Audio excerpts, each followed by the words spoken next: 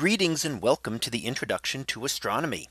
In this video, we are going to talk about the deaths of low mass stars. And by low mass, we mean to start off with stars similar to our sun. So we will look at what the deaths of those stars are like. And then later on, we will look at what other stars are actually like.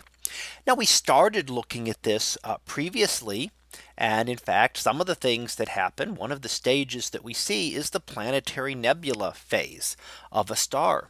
And this is something that will happen to stars like our sun, in which the outer layers were ejected out into space. But what we really want to look at now is what happens to the core. Last time we really concentrated on what was happening to the outer layers, those layers here being expelled out into space, as they could no longer be held on by the gravity of the star. However, there is also this section at the center that we want to look at. And this is also important in that it is what is left behind. It is essentially the core of the star left behind. And we want to see what that is going to be like. So that is what we are going to look at first. And the first thing we want to consider is cores that are less than 1.4 times the mass of the sun. This is a very important limit that we will see that has to do with the stability of the remnant left behind. Anything more than 1.4 solar masses, something different is going to happen. And we will look at that later on. Now what we find is that this concludes the vast majority of stars in the universe, meaning that stars with 10 solar masses or less will be able to lose enough material that the remnant left behind will be under this 1.4 solar mass limit. So that includes the vast majority of all of the stars in the universe. So let's look a little bit at what happens here. And first we need to look at what we mean by a degenerate star. And what happens in these cases is that the core contracts until it becomes degenerate. What does this mean? This means that the electrons in the atoms are pushed as close together as is possible. We are getting down to quantum mechanical limits that two electrons simply cannot be in the same place at the same time. And this is often known as what we call the Pauli exclusion principle, which simply says that two electrons can't be in the same place at the same time. So they have to be in different places, so you can only get them so close together. And what we have to realize is that in normal matter, even though we think it seems solid, there is a lot of empty space there. The electrons are nowhere near as close together as they could possibly get. Essentially, you can take something the size of the sun, and it will compress down to about the size of the Earth. Now there's a tremendous difference between those two. So you can really compress out all of that empty space between the atoms. So what we think of as solid material here on Earth is really almost all empty space between all the space between the electrons. It is just when you push against something solid that the electrons will then push back because they are both negatively charged and will repel each other. So unless you start to compress things more and more, then you won't notice this. And this is what we call degenerate. The density becomes incredibly high, 1,000,000 times the density of water. The density of some of the denser metals is 10, 20 times the density of water. We're up to 1,000,000 times the density of water. So far denser than anything we can imagine. And what we notice that once a white dwarf forms without any external influences, if it's just there all by itself, this white dwarf will remain stable forever. All it will do is slowly cool off. That is the only change that can occur. So let's look at this limit that we mentioned, and this is called the Chandrasekhar limit, which tells us how massive that final core can be. The electron pressure, remember those electrons pushing against each other as close as they can possibly be, do have a limit and can support a core up to 1.4 times the mass of the star. So when we look at that, how big is what is going to happen here is this is the limit, is this line here is right at 1.4 times the mass of the sun. Anything larger than that with more mass is going to be able to crush itself in. Crush in upon itself will overcome that electron degeneracy, pushing those electrons in to the nuclei. Now the other thing that we note, this is plotted here, is the radius of the white dwarf versus its mass. And note how the radius, follow the green line here, the radius gets smaller and smaller and smaller as you get more and more mass. So even though a white dwarf can become more massive, it also becomes smaller.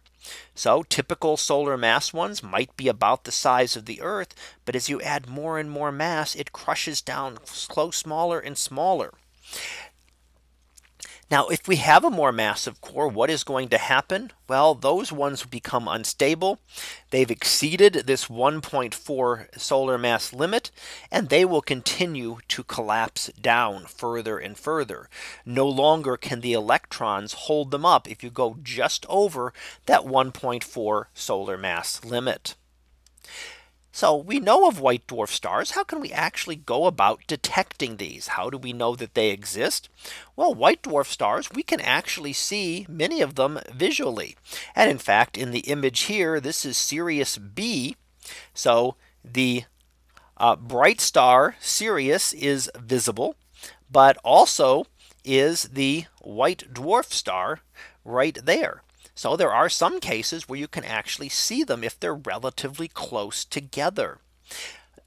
So in this case, the brightest star in the sky actually has a companion that has gone through its life and is just a white dwarf star left behind. They've also been detected in binary star systems. And binary star systems, in some cases, we can actually transfer matter from the ordinary star to the white dwarf. So you can have one star, an ordinary star, and you can have the compact white dwarf. If they are close enough together, material can be transferred into a disk around the white dwarf and slowly spiral into the white dwarf. And that, what we call an accretion disk, will actually give off energy. And we will see things like this type of disk in the future as well, with even other compact objects. But we can detect the white dwarf, even if we cannot see it directly. We can detect its influences gravitationally as the star moves, if we can't see the white dwarf, and we can detect emissions from the accretion disk, perhaps around the white dwarf. Now, what will happen to a white dwarf over time? As I said, it's going to remain stable forever. The only thing that can change is that it is slowly going to cool off. And that is because it has no energy source. So all it will do is continue to cool. So it'll start off looking a bluish white color, and that will slowly fade to a yellowish, to an orange, to a red, and finally to black, meaning that it is now emitting most of its light in the infrared portion of the spectrum. Because it is so small, it will cool very slowly. So this takes a long time, and it will take many billions of years. It will now be considered what we call a black dwarf star. It's the same white dwarf star. It's just had plenty of time to cool off. This is eventually the fate of almost every star in the universe, will become a black dwarf.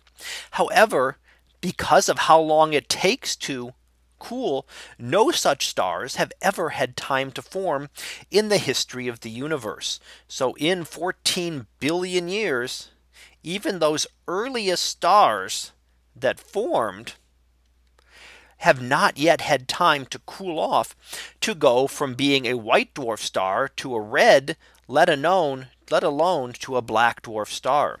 However, hundreds of billions or a trillion years from now, could we come back, most of the stars that we see would be these black dwarf stars. So the other question that we might have is, can stars really lose enough mass to be able to become white dwarfs? If we think about this, for a 6 solar mass star, That means that it needs to lose 4.6 solar masses worth of material in order to become a white dwarf. Otherwise, it will be over that 1.4 solar mass limit, and it will not be able to become a white dwarf. Electron degeneracy pressure will not be able to hold it up. So it essentially has to lose 75% of its mass. For something like our sun, this is no big deal. Our sun is by definition 1 solar mass, so it doesn't have to lose any mass at all. It could keep all of its mass and would still become a white dwarf star. It will lose some as it goes through the planetary nebula phase. But here's where we're seeing the issue is when we look at these more massive stars. Is this really possible? Is this something that can happen? And we have evidence from star clusters that says, yes, this can occur. And that can occur because we have detected white dwarf stars in young clusters. So we can then use the cluster age determination method, looking at the turnoff point of those clusters, and find out that the only stars that would have had time to evolve were those of 6 solar masses or more. So while we have not been able to see 6 solar mass stars become white dwarfs, we can infer that because we see white dwarfs in these clusters, and the only stars that have been able to evolve have been 6 solar mass or more, that they must be able, there must be methods by which these stars will be able to lose sufficient mass to be able to become a white dwarf. So let's finish up as we do with our summary. And what we looked at this time was, first of all, looking at low mass star. As it ages, the outer layers are expelled as a planetary nebula, and the core contracts to become a white dwarf. And that's what we've been looking at a lot of this lecture. The white dwarf is 1,000,000 times denser than water and is about the size of the Earth. And it has been compressed down so that the electrons are as close together as they possibly can be. The white dwarf will slowly cool over time to become a black dwarf. And this is the eventual fate of essentially almost all stars in the universe, anything under 10 solar masses. Now those stars that are over 10 solar masses have some more interesting things that will happen that we will look at later. So that concludes this lecture on the deaths of the low mass stars. We'll be back again next time for another topic in astronomy. So until then, have a great day, everyone, and I will see you in class.